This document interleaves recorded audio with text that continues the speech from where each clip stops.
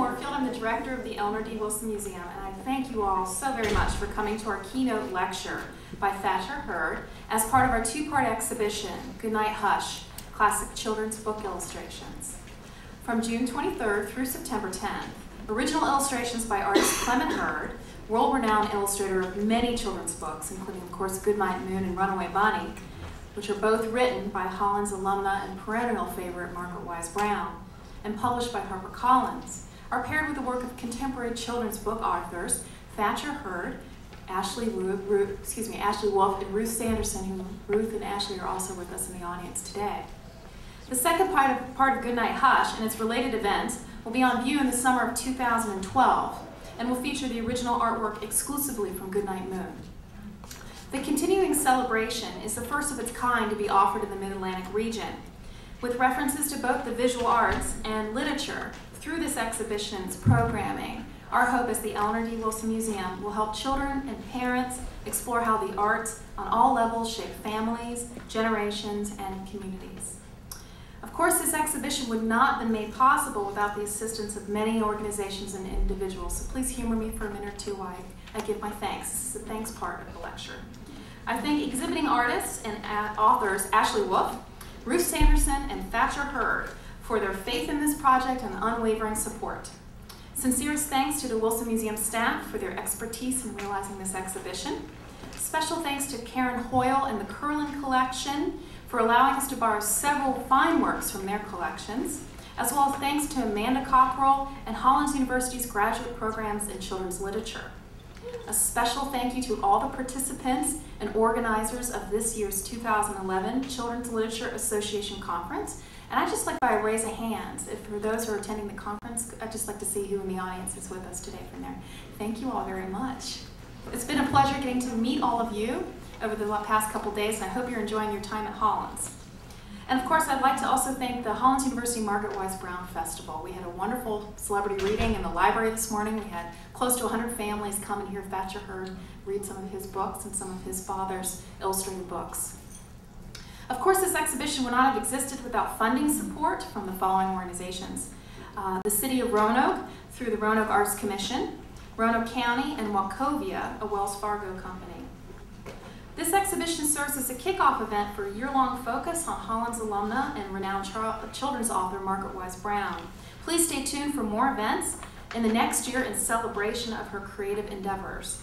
If you go to the Hollins website and you just search Margaret Wise Brown Festival, you'll see other special programming. Now, I'm thrilled to introduce our special lecturer today, Thacher Hurd. Thacher, I thank you for humoring my cold phone call to you in 2008, pitching a wild proposal to pair the original artworks of his father, Clement Hurd, with his own and other contemporary illustrators' work. Thank you for believing I was not a solicitor that day and hearing me out almost 3 years ago. Most importantly, thank you for allowing us to share these very rare and special works with the Roanoke community.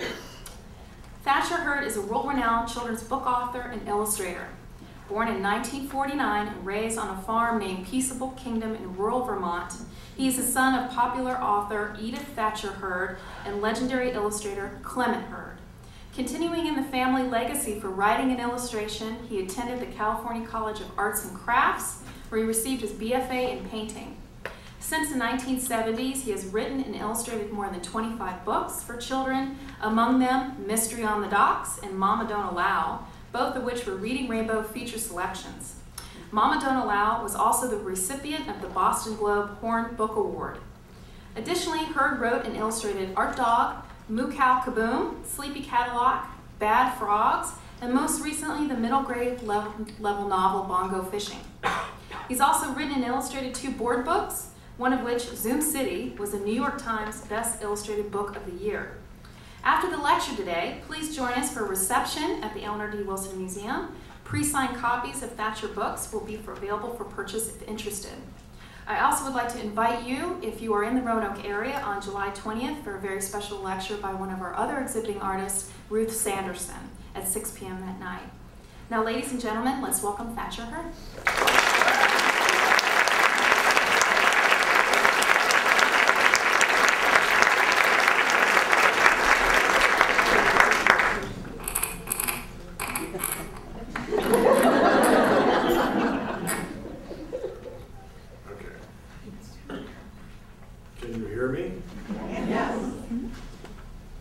wife says I mumble, so.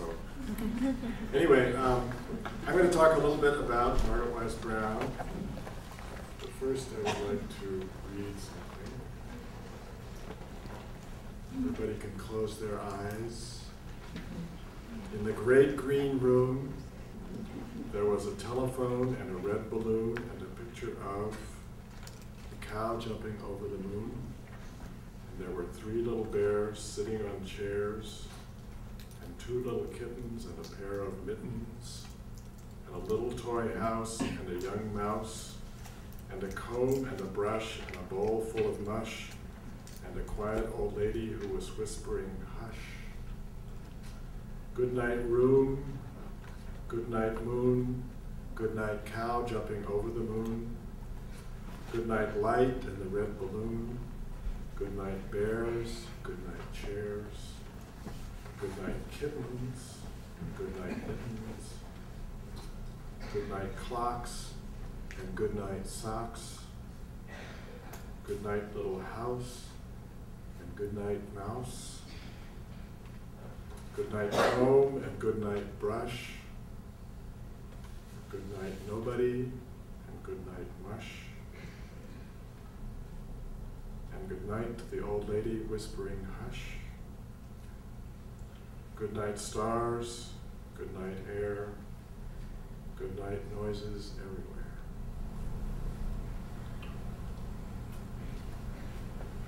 Nice book.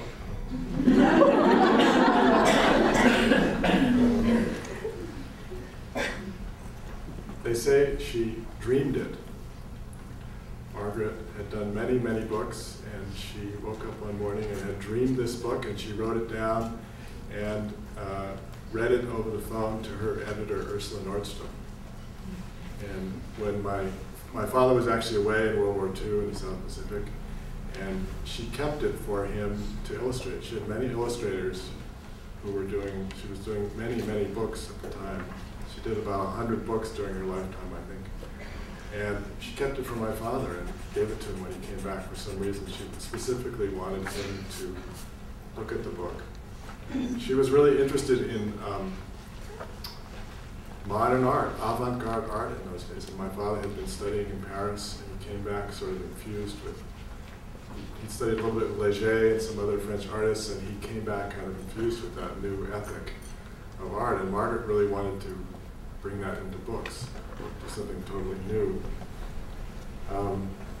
This isn't really going to be a lecture, I should say. It's more stories, but my father one day, he went, they lived in the summers in this place in Vermont, and they had, my parents, it has an attic which was full of stuff. And I never knew what was up there, but one day my father went up there and he came back down and he said, look what I found. I found the original dummy for Goodnight Moon in Margaret's little handwriting. She had written it out in a little composition book. I wish I had a picture of it. I'm going to show some slides in a minute, but it was sitting up in our attic for like 40 years. And it's at the Clement collection now in Minnesota. I kind of wish he'd kept it for me. I could have put my kids through college. And at the end, it was interesting, at the end, there's a little extra line that she put in, which was, good night cucumber, good night fly. She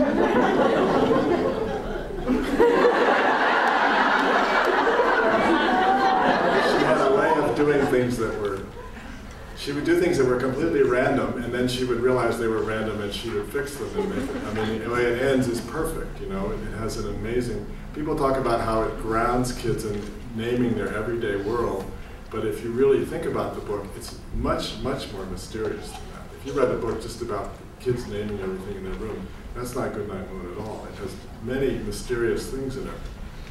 I'm not going to analyze it too much, but Goodnight Nobody. Isn't that interesting? Isn't that a way of taking a child's fear and saying, we'll just name it, we'll put it there. And then the way she expands at the end, good night to the old lady whispering hush, good night stars, good night air. What is more abstract than, I mean, there's such a, you know, these little tiny things in the child's room and then these huge abstract things. Good night noises everywhere. That is so sort of ephemeral, I think. kind of like the pictures are kind of like a stage set, I guess you could say. I mean, I've been working on children's books since the 70s, and her ability to put together words is sort of hard to imagine how skillful she was at it. I think it came to her automatically, but she had a way of writing that seemed so grounded and so complex at the same time. The rhythms of her books, if you really study them, they're not simple at all. I'll read some more things later. So anyway, we went back to, I was born in Vermont in this house that my father bought in 1936, I think, for like $600. And they lived there till 1954, and we moved to California. And we never went back to the original house. My father had lived there for about 15 years, but we decided, my father was ill, it was around 1986 or 7, he was ill, he had Alzheimer's, so he didn't come with us. My mother and I and my family went, and some friends went back to this house, which is near our present house in Vermont. And we drove down this little road that I remembered. I'd only lived there until I was 5. It's in North Ferrisburg in Vermont, this beautiful house down by a river where I used to swim as a kid. And we went to this house, and Mrs. Rao, the same person, owned it who my parents had sold it to in 1954. And this was like 30 years later. And we walked in, and the kitchen was a little different, sort of the same, but a little different. And then we walked up these back stairs, and in the bathroom was this pink wallpaper that my father had made. He illustrated the only children's book that Gertrude Stein ever wrote, which is called The World is Round. I hated it as a kid. I really couldn't stand that book. But it was an interesting, they wrote, William R. Scott in the 1930s, they wrote to all sorts of famous writers, I think Hemingway and Scott Fitzgerald and Gertrude Stein, and they said, would you write a children's book? And nobody wrote back except for Gertrude Stein, and she said, I would like to write a children's book. In fact, I've already written it, and here it is. And then my father they sent various illustrators' art to her in Paris to see who she would like to have illustrated. And she wrote back and chose my father, and then he did the artwork, and they sent it to her in Paris. And it was all the finished art for the whole book, and the customs called her up. This is a story my father told. The customs called her up in Paris, and they said, Miss Stein, we have a package for you, and do you want to accept the charges? There was a whole customs thing. So she went down, she said, well, I'll see what it is. And she went down to the customs office, and she said, well, open it up for me. So they opened it up, and she looked carefully through all the pictures, and she finished, and she said, I don't want it, send it back. And then she went home, and she wrote my father, she said, I love the pictures, they're wonderful, they're exactly what I want. And she wrote him a very long, careful, this is what I'd like changed. She insisted on having pink paper. The whole book is printed on pink paper, or pink ink. She insisted on having pink ink on it. Anyway, to go on to my original story.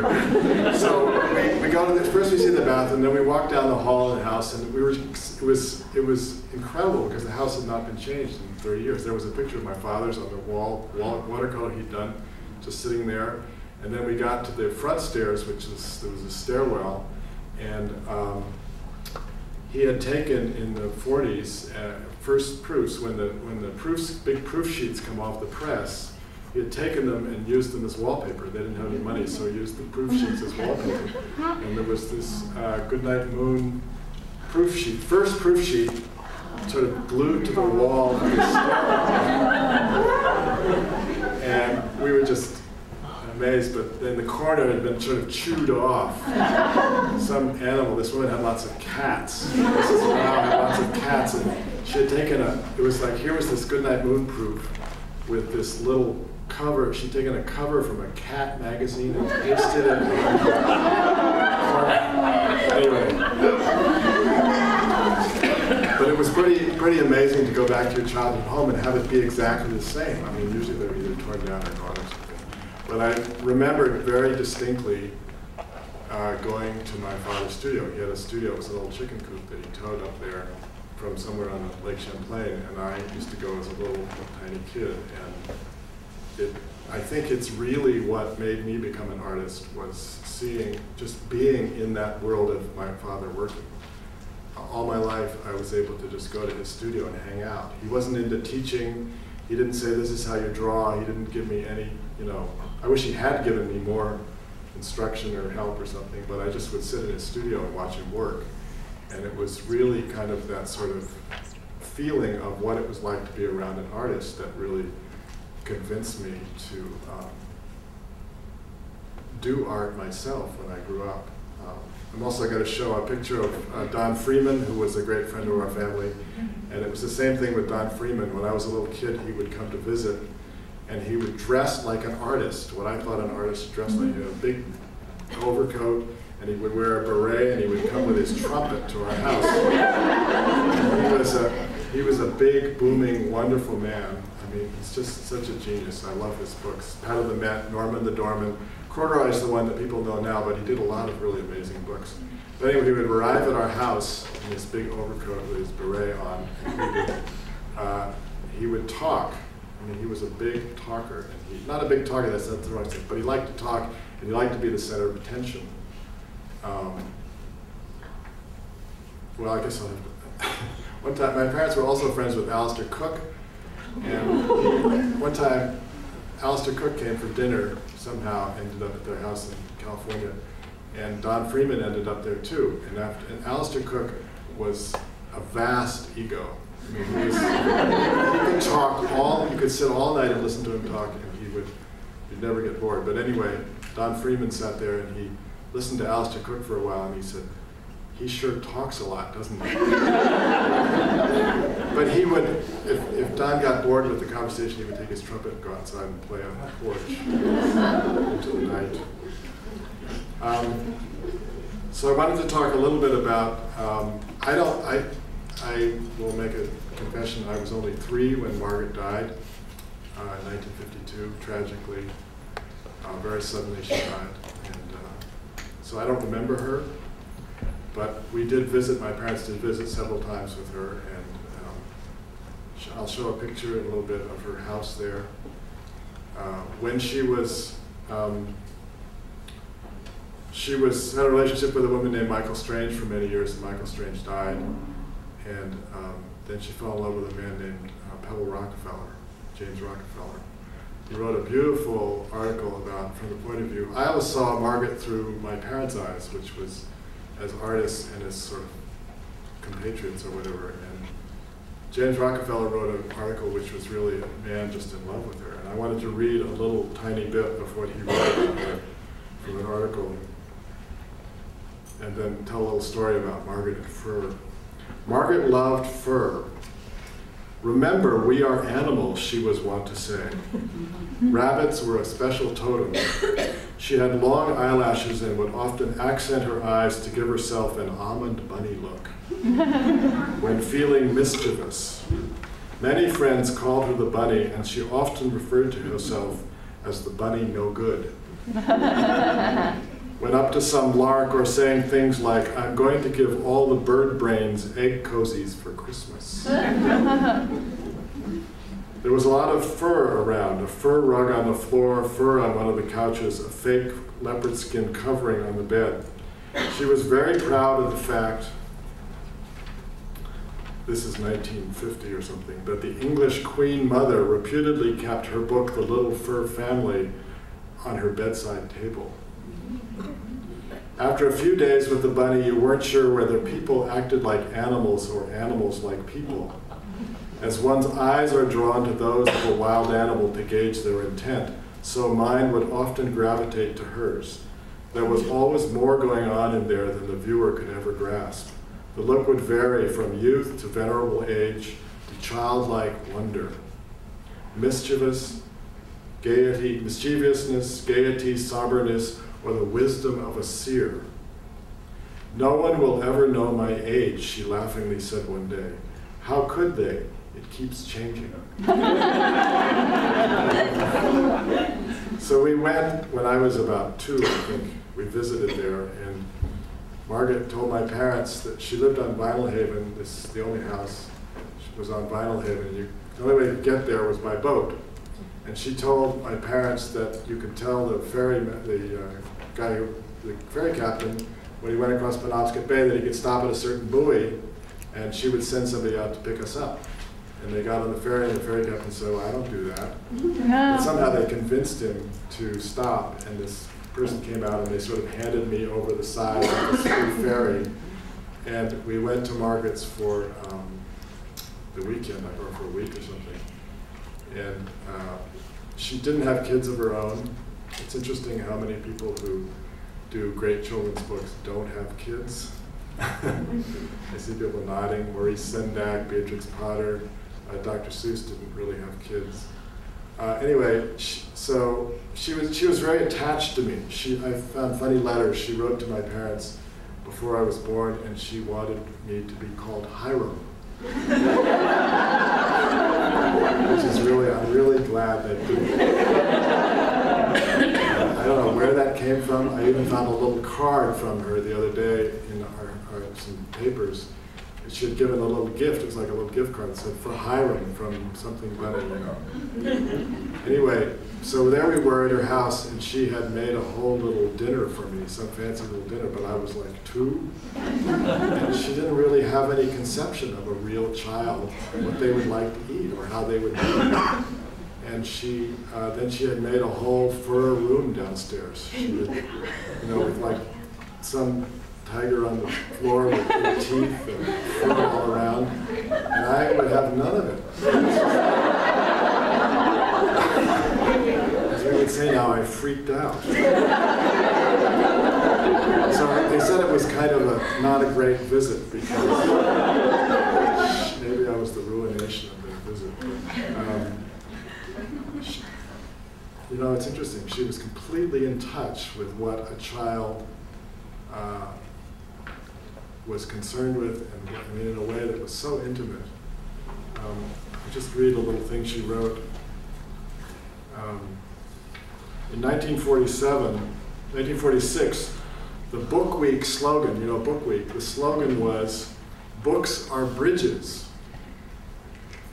which was a phrase meant to help unify a world so recently torn apart by the Second World War.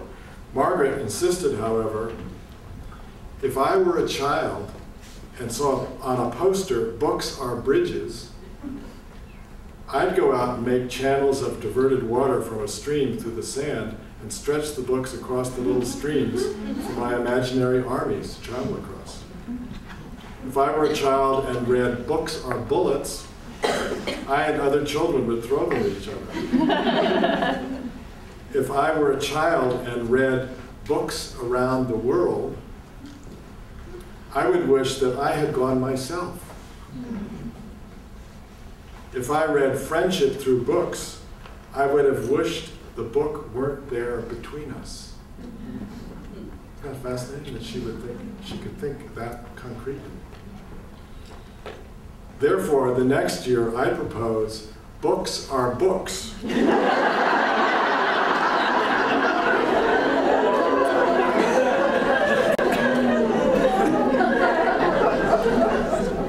And then she says, I would propose "Books are books" for the Book Week slogan, a fact any child would recognize with relief.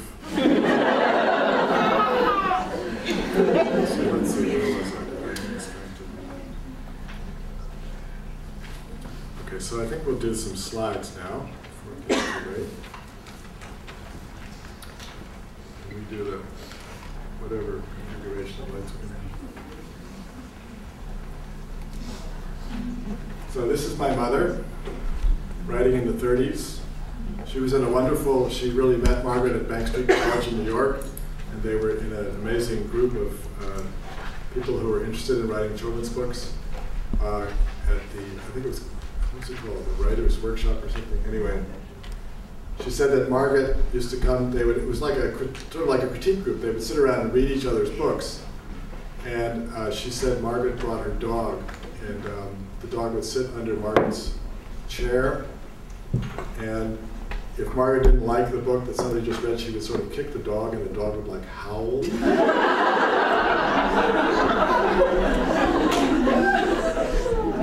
my father, all plein air in Vermont painting with a bow tie on. Is that not the coolest thing? That's his dog, Greco. And this, unfortunately, the pressure of having such successful parents caused me to become an alcoholic.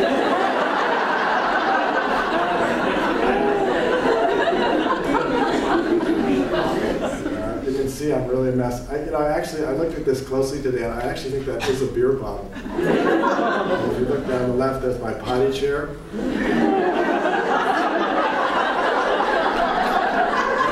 Which we still have in Vermont.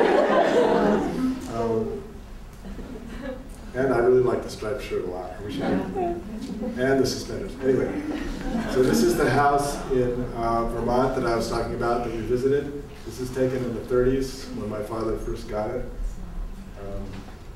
I was thinking it looks kind of like Al Capone was one of our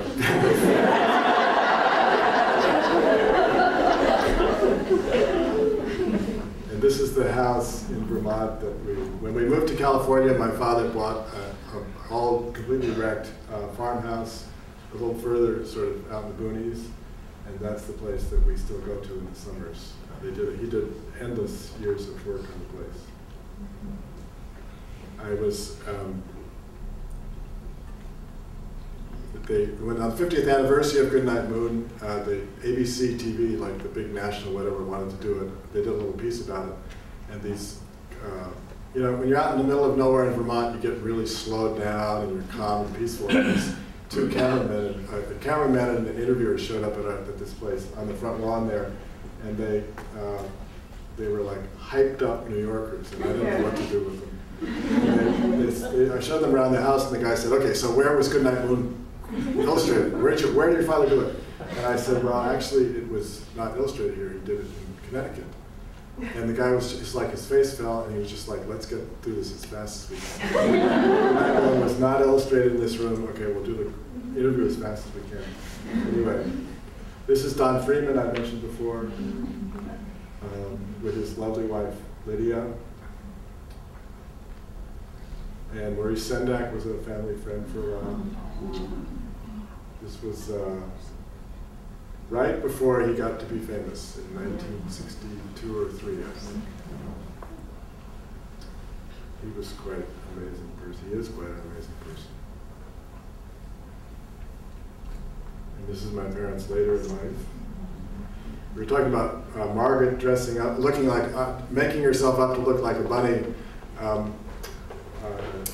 By chance, Wally Shawn, the actor, the playwright, is an acquaintance of ours, and he said to me one time, he said, he knew my father, and he looked at me with this kind of intense Wally Shawn look, and he said, Thacher, you know, your father, he looks like a rabbit.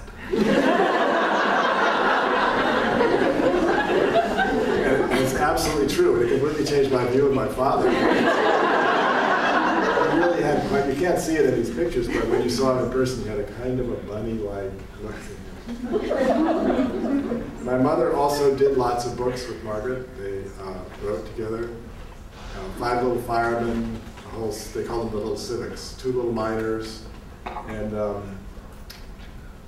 there was a funny story I read recently about when my mother was living in San Francisco during the war and my father was off in the South Pacific.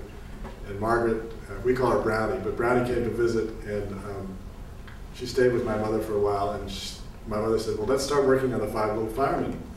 And Brownie said, okay, let's start working on the 5 Little Firemen. So Brownie went in the bathroom, she drew herself a bath, and she sat in the bathtub with the door closed. My mother was in the other room, and Brownie would call out lines that were to be put in the book, but she wouldn't say where they were supposed to go. My mother said they were brilliant lines, and they were wonderfully done. And anyway, this is my father in a Goodnight Moon room that we made for we used to have a company called Piece of Booking and Press. We did posters from children's books. If you look in the exhibit, the Goodnight Moon picture that's in the exhibit, there's just one, we had the idea to do a poster company, card company, And we told my father we'd like to start with Goodnight Moon, of course. And he didn't say anything about it. He just kind of listened to us one night at dinner. And this is my wife and I, Olivia and I. And a few months later, he showed up on our doorstep holding 1,000 posters that he had printed. And he did, what he had done was he created a whole original piece of art, which is the piece of art that's in the show, and then got it printed. And it's the only really piece of art that's like a complete picture from Goodnight Moon. The original art for the book was done using what we call color separation. So my father did black line art for the pictures, and then he indicated what the color should be, and then the color was actually created by the printer in Hartford, Connecticut, or the printer's wife, I've heard. Anyway, here's Margaret. I've always had a terrible crush on her. I can't deny it. She looks different in every picture you see of her. It's fascinating. She really does look quite different in each picture. Here she is writing. This was for a wonderful article that was written by Bruce Bliven in Life magazine around 1950, I think it was. And she said she likes to write in bed with a quill pen, but it wasn't true. She liked to make stuff up. As you know. As you well know. And this is a letter that I have of, this is a book called Wait Till the Moon is Full, which she originally wanted my father to illustrate, but for some reason, which always bothered me, she ended up giving it to Garth Williams to illustrate. And, but you can see up in the right, she was very involved in her illustrators, and up in the right you can see she actually drew out what the picture should look like. And my father did a couple of gorgeous pictures for this book.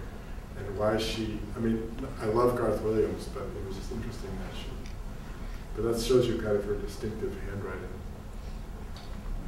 And this is her in the only house in what she called her house in Maine. And that's her standing in the window, and she had this door in the house that was like the second story, but there was no railing or anything. She just opened the door, and there was.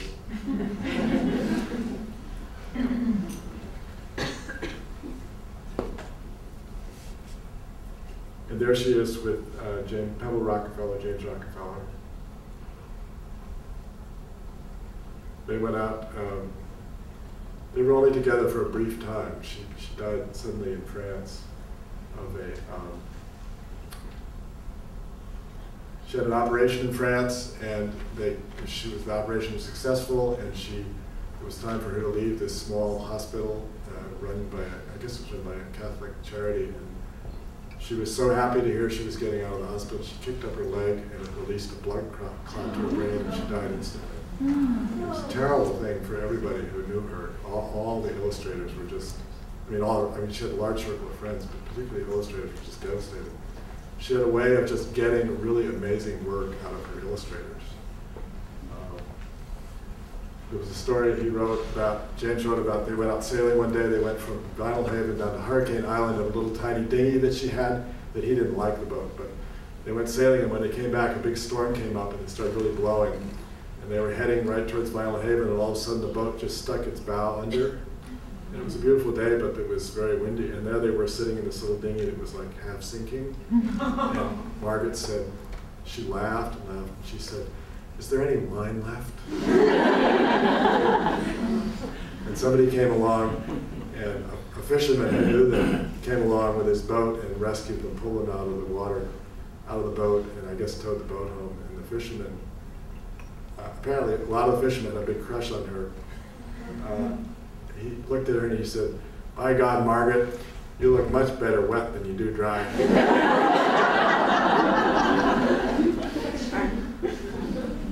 And this is my parents with her, my mother and father, and with Margaret with a nice leopard skin fur coat and a company in New York. And here she is with, I found this, my mother had always told me this story, but I never noticed it too. She had, it says, I found this picture in a scrapbook. It says, "Nothing and Brownie." And my mother had told me this story that she and Brownie had decided to name a dog Nothing to see what psychological effect it would have.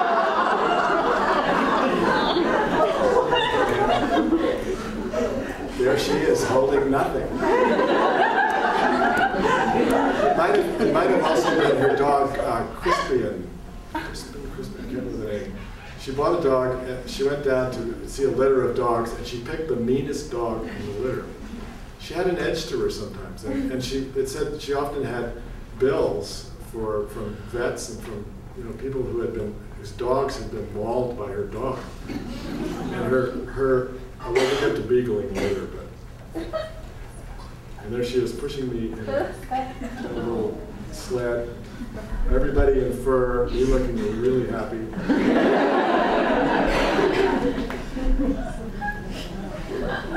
And there's a little later picture. This is going on more to my life. This is with my father at Christmas, and he's smoking a cigarette, which is very significant because the next picture is my father also smoking a cigarette in a Japanese newspaper. What's my father doing smoking a cigarette in a Japanese newspaper? Well, it was a big brouhaha. Probably some of you knew about it, but HarperCollins called me up a few years ago, and they said, we have realized that your father is smoking a cigarette in the picture on the back of Goodnight Moon.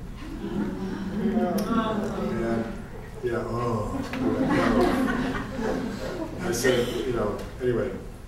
So I said, no, you can't take the cigarette out. And then they called me back a couple months later and they said, could we please take the cigarette out? And I said, okay, take the cigarette out. So here he is with the cigarette, and here he is without the cigarette.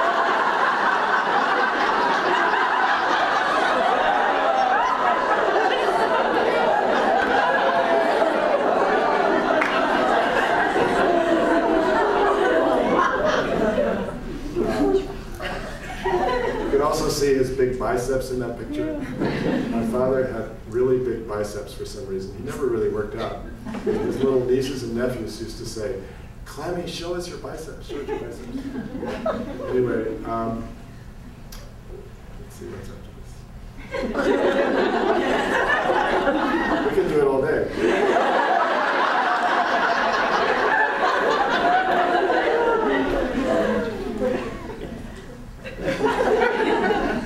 Going on to more serious things. Sailor Dog. This was my favorite book when I was a kid.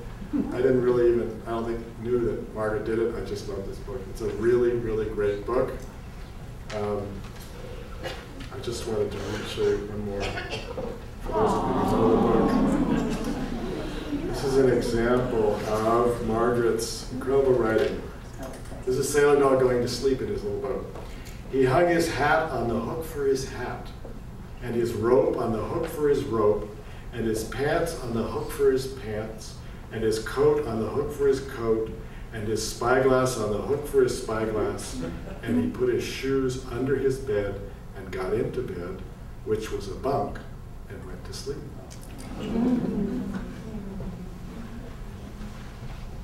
Try to write a paragraph like that.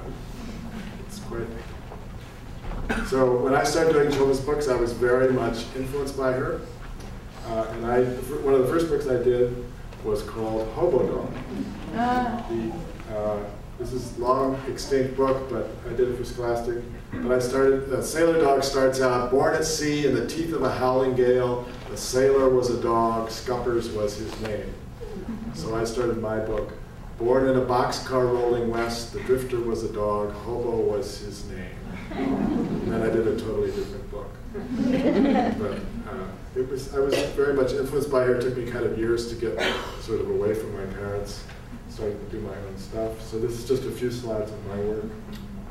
Pea Patch Jig. I seem to always base things on songs. This is from an old song that John Hartford discovered, the great Nashville musician discovered. And I just started to get into much brighter colors than my parents. I don't know, I have something wrong with my eyes or something. What looks dull to me looks bright to other people. I try to make the color as bright as I can. Oops. This is Baby Mouse in Farmer Clem's garden. She gets into all sorts of mischief. And this is Mama Don't Allow. This book was really fun to write, but it took me a long time. Let's see, we're short on time. Anyway, I heard the song for years on the radio, and I thought that would make a great children's book, but I never could fit it together. I made a dummy for it, a little mock-up of it, and it wouldn't go together. It was like having, lots of times the books for me are like jigsaw puzzles. I know the feeling of the book, I know what I want to express in the book, but I can't figure it out. So I put this book away for about a year, and then I brought it out, and it had all kind of worked itself out in my head or in the file cabinet or something. And I put it together, but I had a really hard time selling it to a publisher. I couldn't get anybody to buy it. And I used to take it to schools, and kids just loved the book. So I thought somehow, eventually it would get published, and it did. Editors changed at Harper, and the younger editor bought it, or the older editor hadn't. So here's some other pictures from Margaret Wow. I wanted a little old lady on the back, instead of a review, somebody saying, "Unbearable." I hate this book. There's the alligators dancing. It looks a little out of focus, but on the right you see those two guys in, they're a little out of focus for some reason, but two guys in pinstripe suits. I found a great picture of Gene Kelly and Frank Sinatra in a Presley Berkeley movie, and I turned them into alligators. And this is Art Dog. Art Dog was also really fun, but it took a long, long time. I worked and worked on the book. It was a completely different book. I worked and worked on it, and eventually I came to a book that was called Ultra Dog. And I struggled with this book for a long time, and finally I made a little dummy for it. I showed it to my wife, Olivia, and she like read through it very carefully, deliberately, and then there was like this long silence at the end, which is an ominous sign from her. So I put it away, and I was, like months later, I was driving down the freeway in Berkeley, and all of a sudden this thought came to me: what's ultra backwards? You can do it, kids. Art Lou, but I left off the Lou. It was interesting, as soon as I got the title, then it was like I just knew I had the book. It's like I had grabbed that wild animal by the tail, and it was going to be. And then it took, again, a long time to work it out, to try to figure out the story. So here he is, filling up his tank at the Acme Paint Factory in the Brushmobile. If you ever come to Berkeley in California, go to the Berkeley Main Library in the children's room, and you'll see a full-scale replica of Art Dog's Brushmobile. The kids have playing made by my friend Stralatronica's husband. And here he is painting. The fun part of this book was adapting famous paintings into dog paintings. So this is kind of Henry Matisse, late Matisse, I guess I should say. This is the board book, one of the board books I did. This is called Zoom City. It's the first time I really used the computer. I'm sort of sick of illustrating on the computer now, but I got into it for quite a while. Uptown, downtown, Zoom City, zoom, honk, honk, beep, beep, whiz, bang, kaboom. And this is a more recent book, Bad Frogs, which I did for Candlewick. Unredeemably Bad Frogs. Maybe that should be the sequel.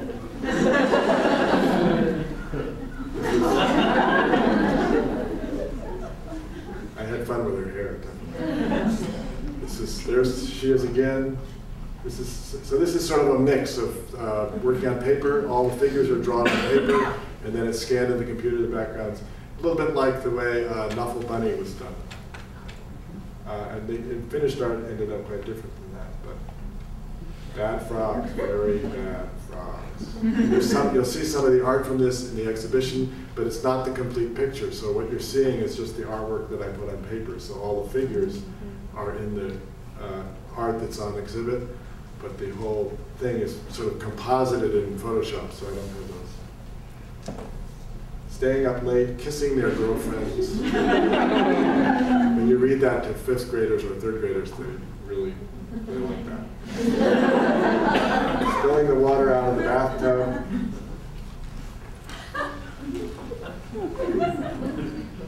Could they be good? Could they be quiet? They look like they're really trying hard.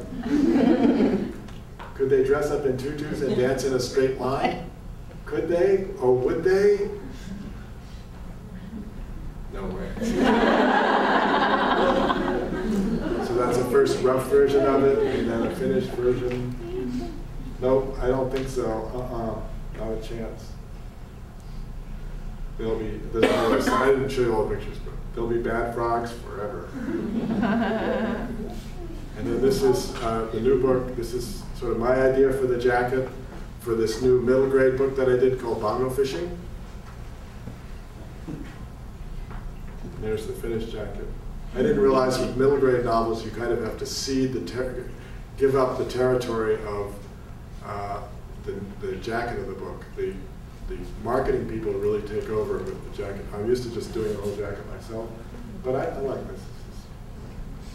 So it's about a boy who's walking down the street in Berkeley one day, and a big object comes flying out of the sky, and it turns out to be a sort of friendly grandfatherly alien from the Pleiades driving a 1960 Dodge Dart. I had a lot of fun with this book. It was a real learning experience for me because it was just a kind of a cathartic experience because I've been doing picture books, which is a very specific kind of form. They're a little bit like sonnets to me. And to do a middle grade book, I said, well, I can throw anything I want in here. So I threw everything in that I thought of. And then, of course, I had to edit it and cut it out. Here's Lawrence Well, the 1960 Dodge Dart. I did lots of research on the net about Dodge Darts. And here is the evil psychiatrist in the book. He doesn't look too evil. He does look like Freud, I guess. And there they are actually bongo fishing. So I guess that's about it for the slides. Just, can we have the lights again?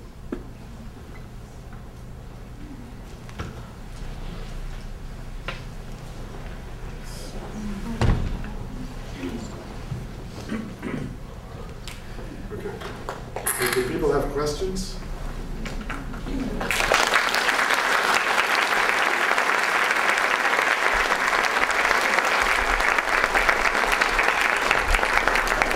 One more thing I forgot to put in about Margaret, which I really want to read before we finish. This will only take a minute.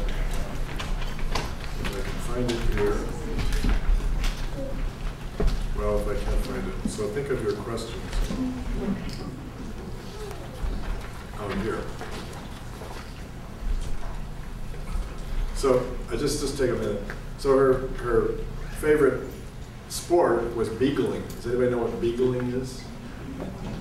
Beagling is where you let a Oklahoma jackrabbit free. They did this on Long Island. And then you have dogs who chase after it. But instead of doing it like in England where you ride on a horse, you run. She was incredibly fit. And she had a lot of, and then you chase after the rabbit and you try to get there before the dogs tear the rabbit apart. It's not a popular sport anymore. But she had a lot of rabbit's feet apparently. Margaret did. And so Bruce Bliven, who wrote the article for Life magazine, said, whenever anyone points out that beagling is an odd hobby for a girl who lives by writing books about the hopes and aspirations of small furry creatures, Miss Brown, this caused a big controversy here. She said this too. Miss Brown is like to encounter with, well, I don't especially like children either.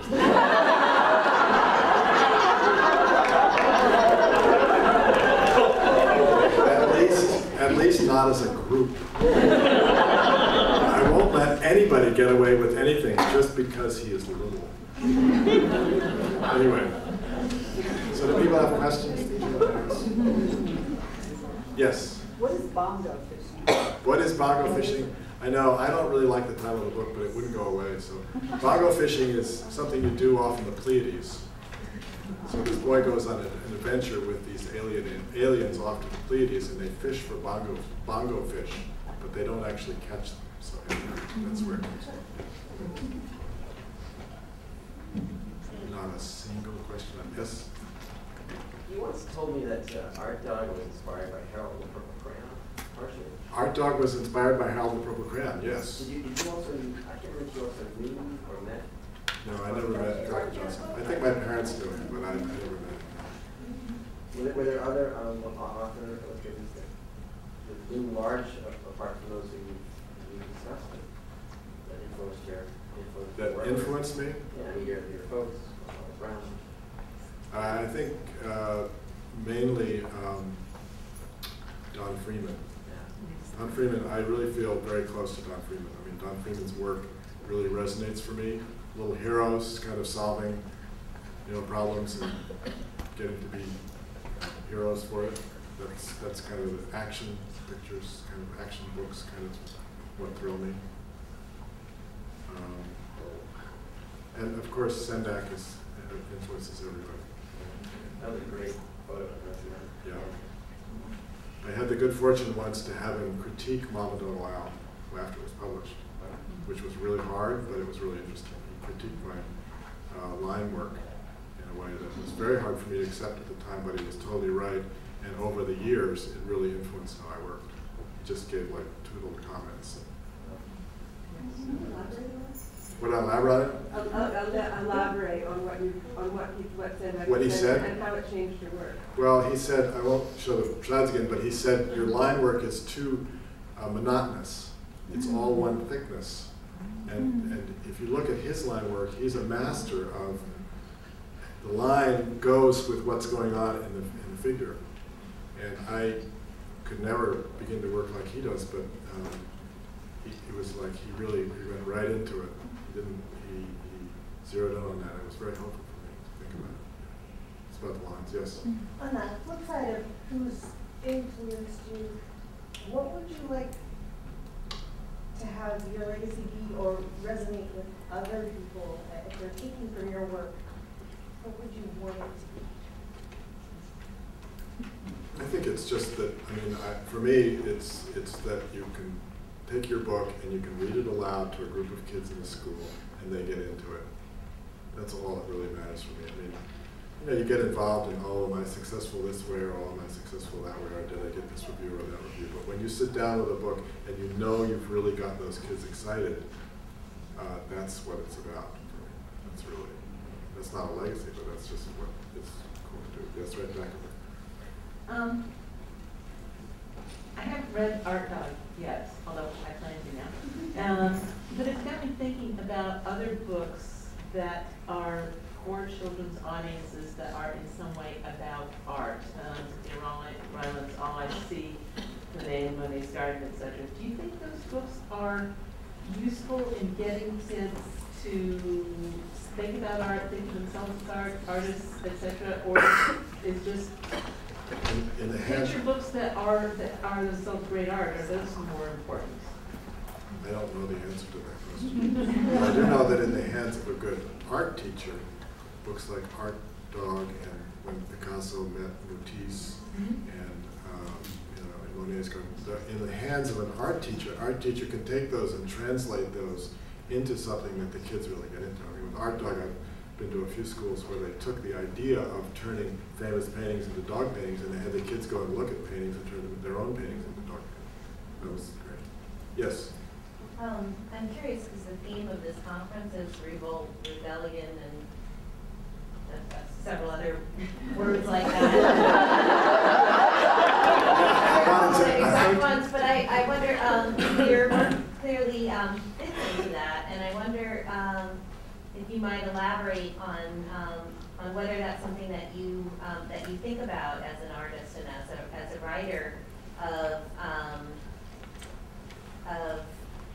creating a certain kind of child, or also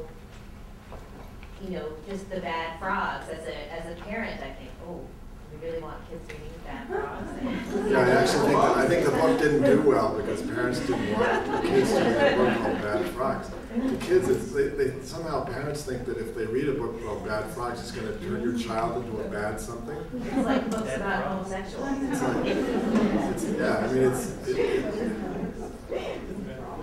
I think rebellion is what, it's kind of what kids' books are about. I was a very unrebellious child. I was like a good child. I was not a child alcoholic. I I was unrebellious, and I think that, but if you get in touch with that kind of little part of yourself, it's like really, wants to get out in the world and so forth. That's really, it's very important to me. Yes, absolutely. Yes, right here. Associated your work with music and songs, and I know you mentioned that Sindak, and I've heard that he oftentimes would listen to music while he was illustrating. Does music enter into your creative process in the sense, I know you draw on songs sometimes, or incorporate music into the plots of your work, like Margaret and so on and so forth, but does music infuse your work in other ways? Yeah, I am a frustrated musician. I wanted to be a rock and roll musician when I was in high school. I played in bands. And I had a band called the New Tokoloma Swamp Band. But I do get infused, as you say, with the rhythms of it. I find listening to music and really sort of, you do put yourself in an altered state in which the music is driving your inner sense of sort of excitement about something, and you get into sort of a hyper, it's almost like I don't know what the word is, like a kind of hyper ego state where you're like, this is the greatest thing that's ever been done. If you're not really thinking that while you're working, other people are not going to be excited about it either. So music is definitely part of it. Yes, way in the back. I have a question about the two different versions of the Runaway Bunny. Yes. And I noticed, for instance, in the last picture, in the original, the bunny is still outside, but in the revised version, he's well inside the tree, safe and sound with his mother. Could you talk a little bit about why that book was revised in terms of its pictures? Why was it redone? It was redone because it was originally published in 1942, and the color separations, my father did full color art, but the ability of printers to do full color art in those days was not good, and they really did kind of wreck the printing of it. So in the early 60s, they wrote to my father and they said, would you like to re-illustrate the book? So he went through and re-illustrated the whole book, and it was reprinted. And there's a sweet letter from Ursula Nordstrom that she wrote to me. And there's a wonderful book, if you haven't seen it, by the way, called Dear Genius. Letters of Ursula Nordstrom. It's full of riches. I mean, it's got a letter in there to my father in which she says, I'm sitting at my desk with big tears in my eyes because this is so beautiful. So they just wanted to do it right. I don't know why he changed the bunny in the way the bunny is. Who knows? Yes? I wonder if you talk a little bit about art influences. You talk about children's writers, but in terms of straight up arts, are there any particular artists or movements that you particularly inspired you? I'm inspired by all kinds of people. I was very inspired by Vermeer when I was in art school. I was like a sort of I had a very split brain. On the one hand, for a while, I would do very serious sort of Renaissance painting stuff, still lifes based on Vermeer, and then I would have this sort of doodling part of I would do etchings that were completely free form with no real anything to them, and I couldn't quite combine the two. But I'm really inspired. I just love seeing, if any of you are not from around here, and you haven't seen the Winston Link Museum here in Roanoke, it's a fantastic museum. There's a lot of photographers I'm interested in. I always revere Edward Hopper. In Art Dog, I changed every famous painting into a dog painting. Every painting you see is either like a Seurat changed into a dog painting or a Picasso changed into a dog painting, except at the end, Edward Hopper. Cape Cod Morning, I could not turn into a dog painting. Like, Edward Hopper was my god, and I couldn't, I think Edward Hopper is one of the great artists of all time. So anyway, yeah. What would your advice be to an aspiring illustrator who's just trying to get into the business of children's illustration? To get into the business of children's illustration, find a good program and go to an art school if you're starting out. You can get involved in an organization called scbwi.org, which gives good advice. It's from mainly unpublished writers, gives good advice about getting published. And beyond that, put together a portfolio of artwork that you think is really strong, and then get up your gumption and make appointments with art directors in New York and take it to New York. Start out by illustrating other people's books. The way to start is to illustrate other people's books.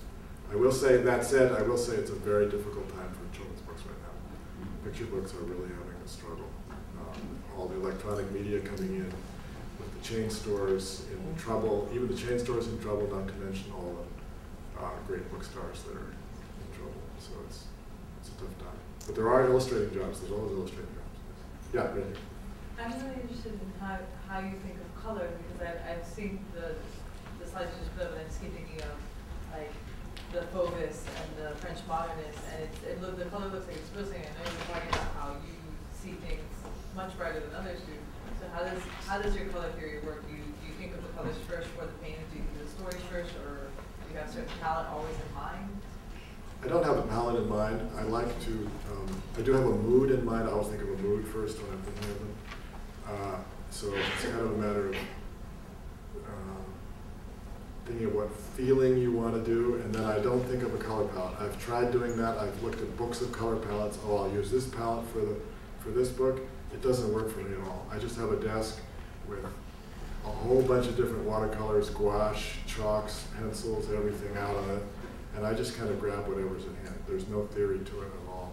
But I do like to see, I took a wonderful course right after college called the Joseph Albers Color Course, which is an amazing training. He was taught at Yale for many years, aside from being Joseph Albers. And he it's an incredible course to tune your eye up to color. And for me, it was just like, just set me off and got me really into, I find it fascinating to take a palette of colors and say, if I put this color with this color, it'll make it look really bright, and then I'll see if I can push it even brighter. I mean, I'm not crazy about bright colors in other people's stuff particularly, but I just like to do it in my own stuff. If I was a rock and roll musician, I'd play really, really, really loud. Anyway, just a couple more, yes. From all the slides that showed, you were born and raised into this collaborative stew, and yet looking at picture books that I've seen on sale here and so on, you were primarily alone. And I'm wondering if you could talk a bit about contemporary collaborations that you yourself are involved with, or have you turned away from the idea of living in that kind of community that your parents were part of? I don't think it's quite as vibrant as when they were there. They were working when they were starting out. It was a little tiny group of people around a publisher that was unknown, William R. Scott Books. So there was a lot of natural collaboration. Margaret was an editor. She was a writer. She was sort of everything at William R. Scott. So it's a less of a collaborative atmosphere now, and the publishers don't encourage collaboration. I think it's completely insane. I don't know why they don't. I think, you know, if you were writing an opera with somebody, you'd be spending 6 months together, and you'd fuss and feud and fight and create something great. But they don't do that anymore. I don't know why. They'll even let an artist, an author, know where the illustrator lives. They say, "Oh, well, we might fight."